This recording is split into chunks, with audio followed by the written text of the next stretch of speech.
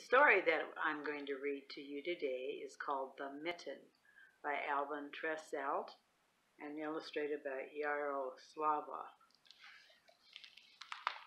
This is going to be an interesting little book, and I hope you will enjoy it. It was the coldest day of winter, and a little boy was trudging through the forest gathering firewood for his grandmother. "Bring back all you can find," said his grandmother, as she sat knitting a pair of mittens. "The north wind blows cold, and we must have a good fire to keep us warm."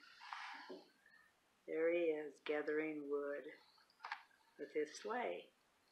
All morning the boy worked, picking up sticks until his sled was well loaded. Then a very strange thing happened. Just as he picked up the last stick, he dropped one of his mittens in the snow. Now, how a boy could do this on the coldest day of winter, I'll never know, but that's the way my grandfather tells the story. Off he went with his load of wood, and the mitten was left lying on the snowdrift. So it's going to stay laying there. As soon as he was out of sight, a little mouse came scurrying through the woods. She was very cold, and when she spied the little boy's mitten with its feathery fur cuff, she popped right in to get warm. It was just the right size for a tiny mouse. How about that? There she is. Do you see her over there? There she is, over here, getting into the mitten. Presently a green frog came hip-hopping over the snow. "Anybody home?" she asked when she saw the mitten. "Only me," said the mouse, "and come in quickly before you freeze." So look at her. The mouse is in there, and here's the frog coming to see, hollering to her and asking if anybody was there. They had no sooner settled themselves snugly in the red wool lining when the owl flew down.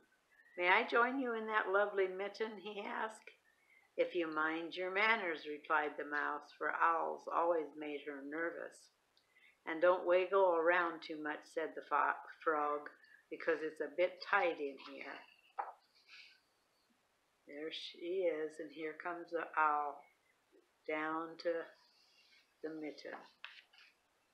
It wasn't long before a rabbit came down the forest path.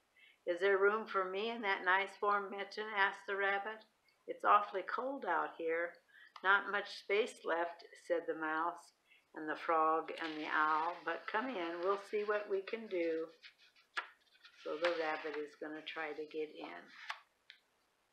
There they all are. Even before the rabbit had gotten herself tucked in, a fox trotted up to the mitten, and after a good deal of trouble, she got herself in along with the others. The mouse was beginning to think maybe she shouldn't have been so generous, but with the bitter wind outside, what else could she do? So there they are, all in there. And now, as if things weren't bad enough, a next visitor was a big gray wolf. A big gray wolf. How could he get in there? Who wanted to come in too. "I don't know how we'll manage," said the mouse, "but we'll try." Looks like the mouse is coming clear out of the mitten and not even in the mitten. Everyone moved around a bit, and finally the wolf was squeezed into the mitten. It was very crowded by now, but at least it was warm.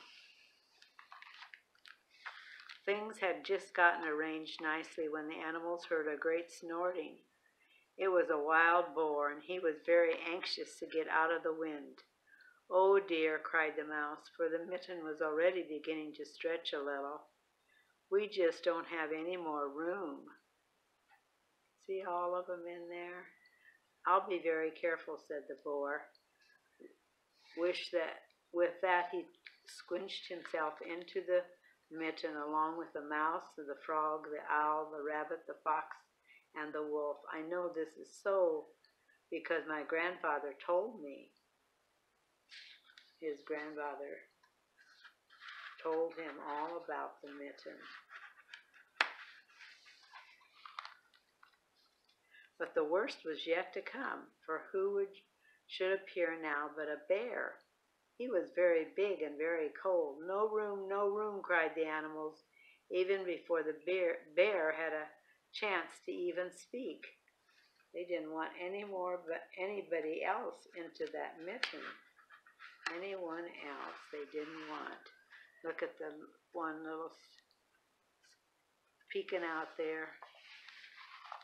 "Nonsense," said the bear. "There's always room for one more." And without so much as a please or thank you, he began crawling into the mitten. He put his paw in first, and the mitten creaked and groaned.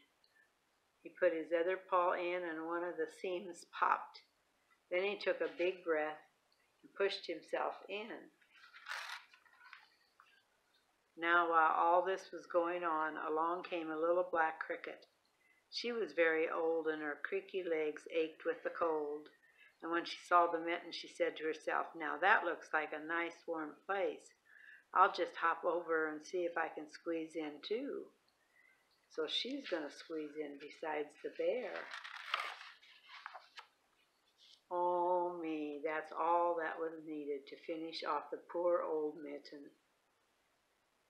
The cricket had no more than put her first scratchy foot inside when a rip and a snap, the stitches came apart, and the old leather cracked, and the soft red lining split in half, popping all the animals into the snow.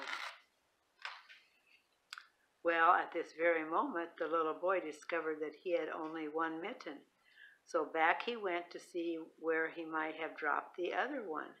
But all he could find was the ripped apart pieces, and he thought he saw a little mouse scurrying away with a bit of red wool perched on her head. See, there she was, up here, look at that.